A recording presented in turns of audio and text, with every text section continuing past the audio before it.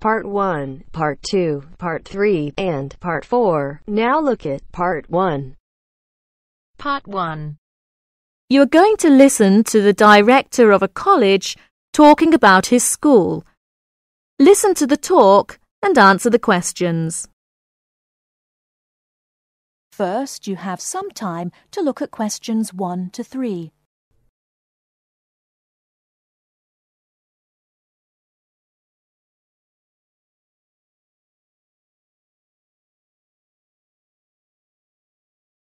Now we shall begin. You should answer the questions as you listen, because you will not hear the recording a second time. Listen carefully and answer questions 1 to 3.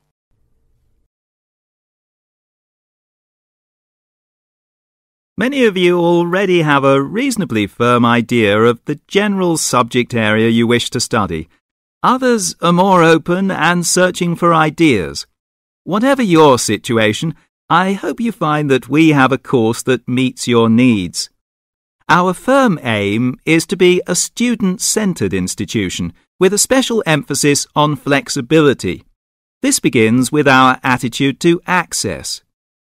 We judge people on their motivation and commitment to study as much as, if not more than, formal qualifications.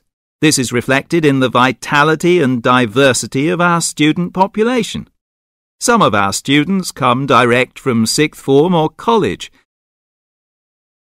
Before you hear the rest of the conversation, you have some time to look at questions 4 to 10.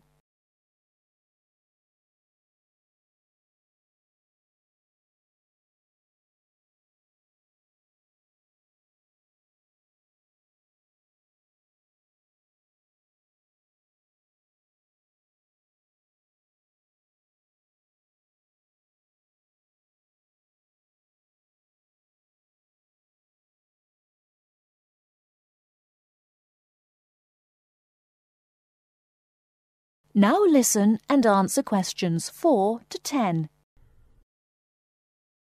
Others are coming into higher education after a short or long gap from formal education. Some are seeking a specific set of skills with a particular job or profession in mind. Others are retraining or studying to give their careers a new direction or dimension. Some are learning about the very latest scientific, technological and commercial knowledge.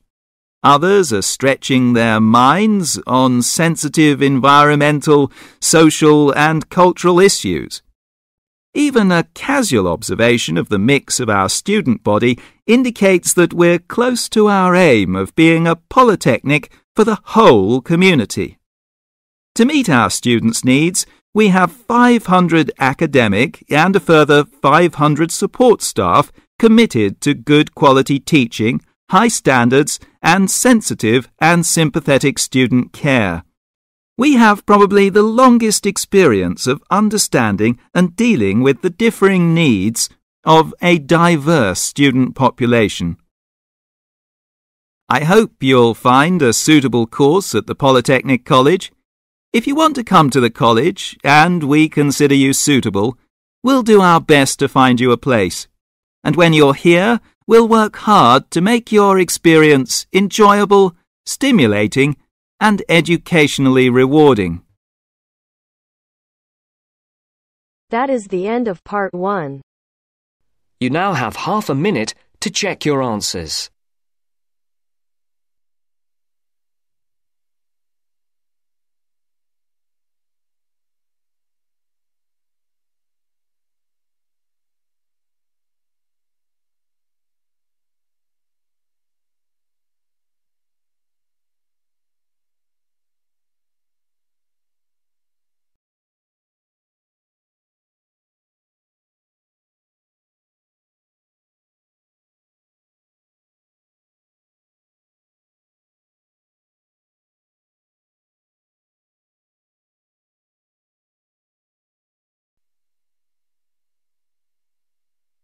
Now turns to Part 2. Part 2.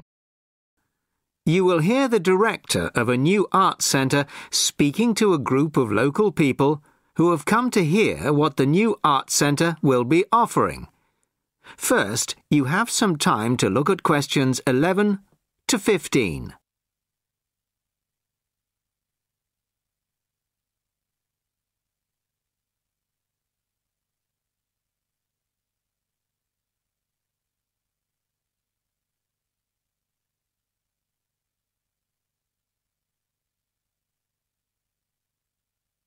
Listen carefully to the first part of the talk and answer questions 11 to 15. Well, good evening, everybody. Thank you all for turning out on this cold, wet evening.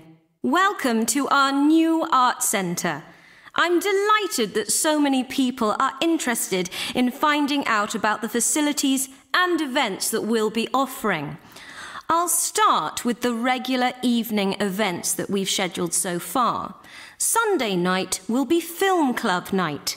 Each week we'll be showing a classic film from the 40s, 50s or 60s.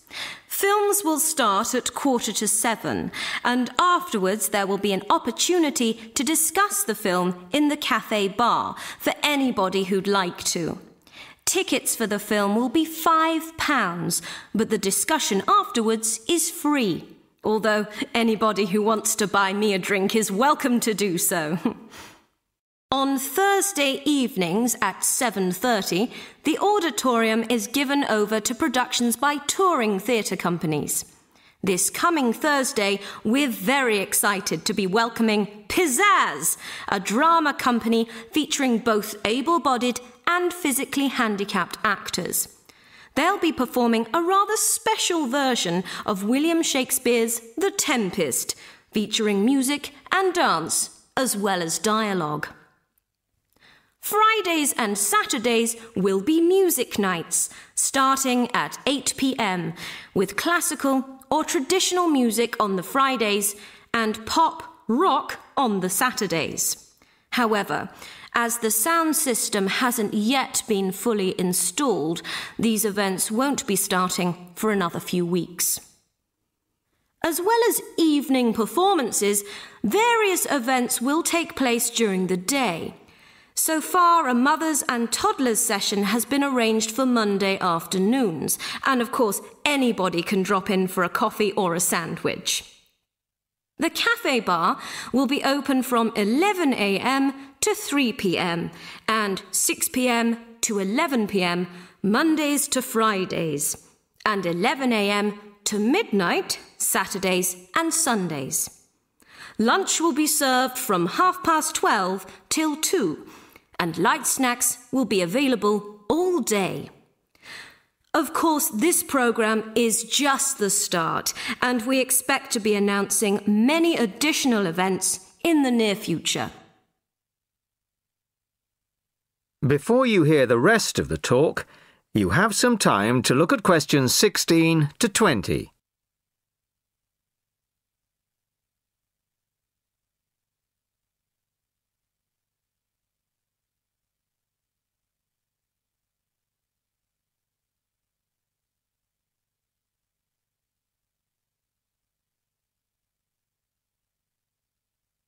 Now listen and answer questions 16 to 20.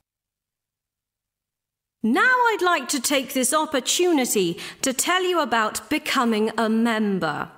Membership benefits include reduced price tickets, priority bookings, and a monthly newsletter, which will feature the latest details of forthcoming events, plus details of other arts events in the local area.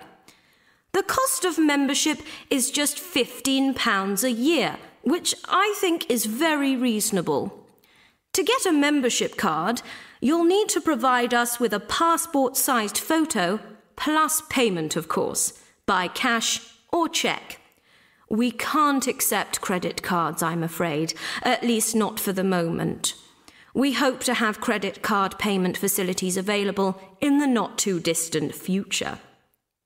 Then, when you want to buy reduced price tickets, you simply show your card at the box office or quote your membership number if you're making a telephone booking. Generally, a membership card will save around 20% on the full ticket price, so it really is very good value. Now we come to the most important part, your suggestions. It's your art centre, so we want to hear what you'd like to see.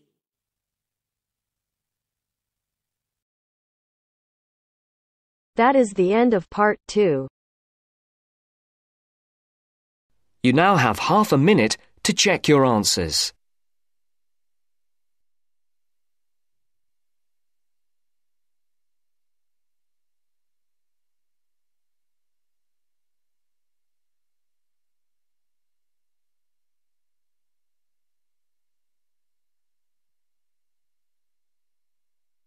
Now turns to part 3. Part 3. You will hear two students, Jenna and Marco, discussing a business studies project they have to do. You now have 15 seconds to read questions 21 to 24.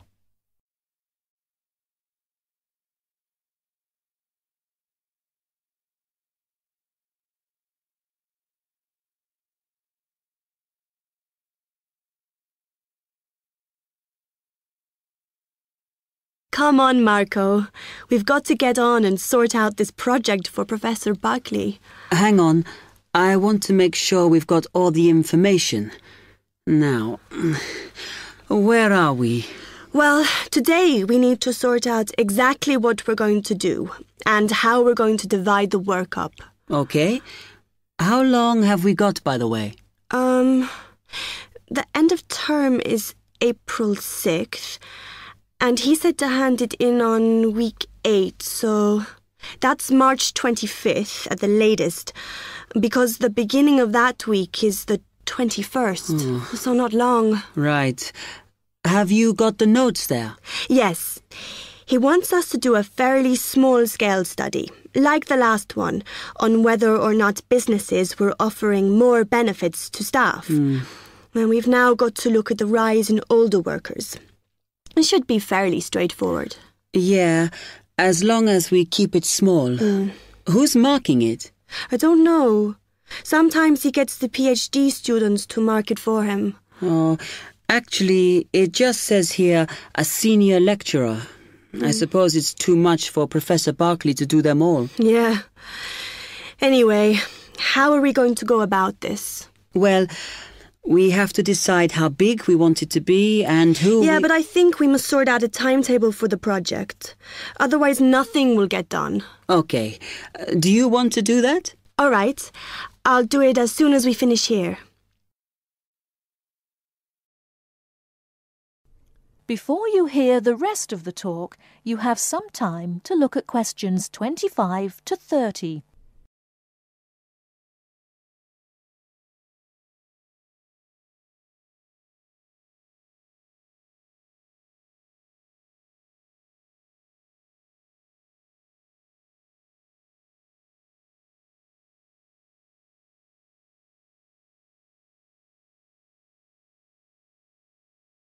Now listen and answer questions 25 to 30. Okay, what do we have to do now for the project? What's the best way to go about it? Well, Professor Carter suggested we set up a focus group to get some in-depth interviews, but I think that'll take a lot of time. Yeah, I agree. If we did a focus group, we'd have to spend time deciding who to include in it, and it's not necessary to do one anyway. Oh, fine. And if you agree, I think we should get in touch with the businesses on the list Professor Carter gave us and ask them if they're prepared to participate. Sounds good. Then we can go there, give them questionnaires and collect them later. Exactly. Okay. Then do we need to book one of those study rooms in the library so we can work together to input the data? Perhaps not, as I guess just one of us could just sort it out actually. Yes, that would be easier. A lot of what we're doing is qualitative, so it'll be writing up rather than statistics. No software for that, I'm afraid. And I think it would look better if we had actual shots of some of the staff, because we're citing appearance as a factor in employability, aren't we? Yeah, okay. I'll factor that all in when I sort everything out tonight. I'm glad we decided to work together. I think it's going to work out well. Yes, well, given that we had to work in pairs on this project, I think we were right to choose each other. We complement each other academically, as we're each good at what the other isn't. In fact, we should have tried working together before. Yes. Now, how shall we split the work? I'll do the analysis, shall I? Oh, okay.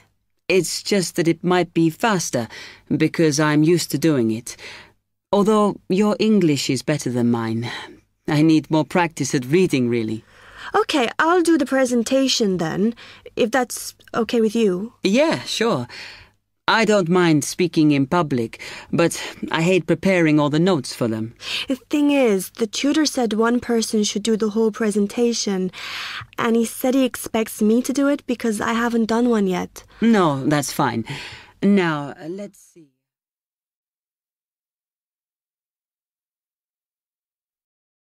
That is the end of part 3. You now have half a minute to check your answers.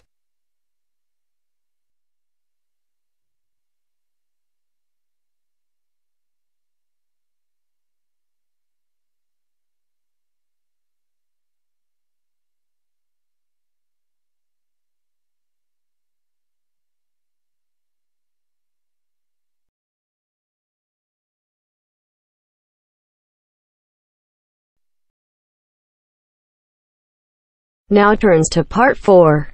Part 4. You will hear part of a lecture about a crater in Australia. First, you have some time to read questions 31 to 40.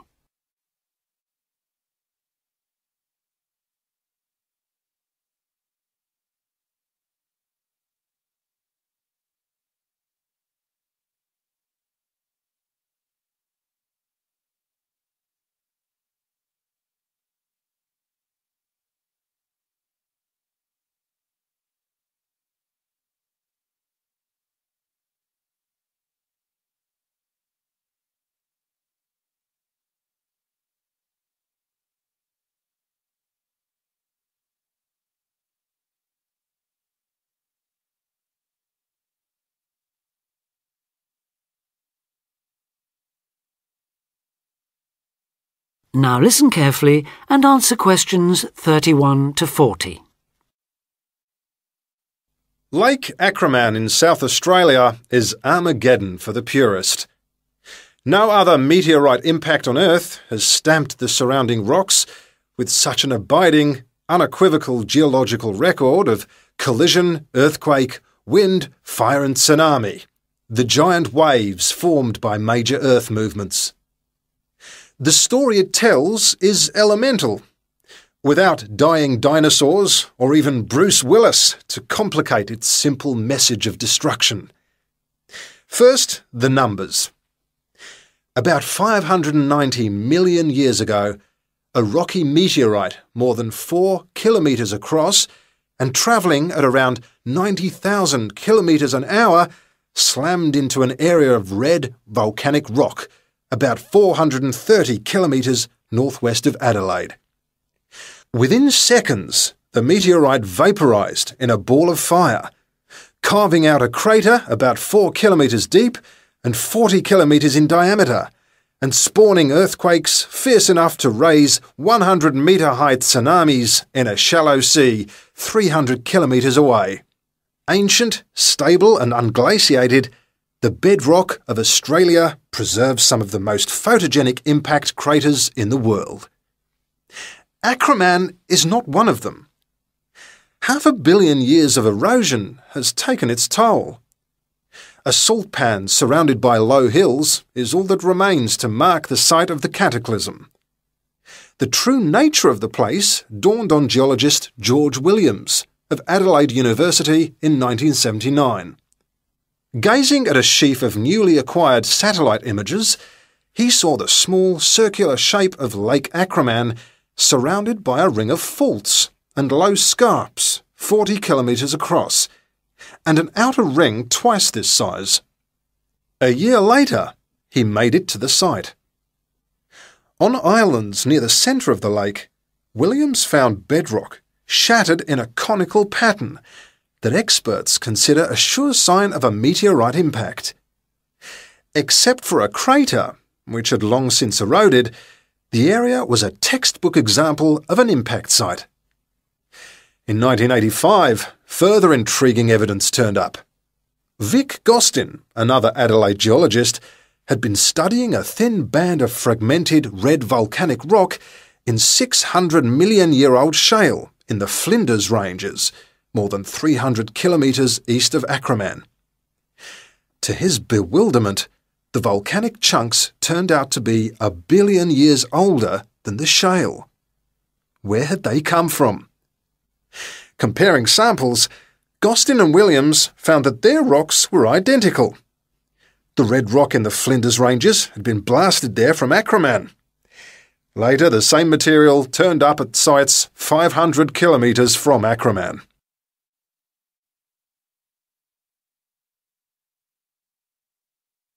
Everywhere, the bands of fragments showed the same structure. Coarse pebbles at the bottom, then a cocktail of silt and sand, then layers of increasingly fine sand, distorted on top into a wavy, scalloped pattern. These layers also show, step by step, how the meteorite transformed the floor of an ancient sea hundreds of kilometres away, according to Malcolm Wallace of Melbourne University. First came the earthquake.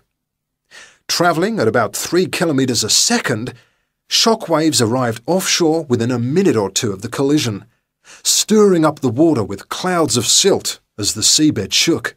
Then shattered rock from the explosion arrived by air. Pebbles and boulders crashed into the water, reaching a depth of about 200 metres within a minute. One day they would become the lower band of the Flinders Rock. Sand took up to an hour to come to rest, finally bedding down with the silt that was also now settling on the sea floor as the effects of the earthquake died away. This mixture would eventually form the next layer. About an hour after the meteorite's impact, huge waves rolled in, leaving the ripples on the surface that later hardened into rock. Clear as mud is not an oxymoron. In Acraman, the arid, timeless Australian outback has preserved the closest thing the earth can boast to a perfect pockmark, the pinnacle of imperfection. That is the end of part 4. You now have half a minute to check your answers.